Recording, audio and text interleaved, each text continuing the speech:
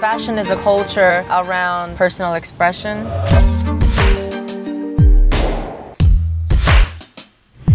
So I think as a trans person, I break boundaries in that way. I express myself in ways that aren't conventional. My first New York Fashion Week memory, a friend of mine told me, if you want to break out into the modeling world, go around to fashion shows and somebody will probably discover you. My first big break was when my dad told me that he was proud of me. We didn't have the best relationship. When my dad told me that he was proud of me, that's what made me feel successful. When I think of BMW, classic, reliable, sexy, like me.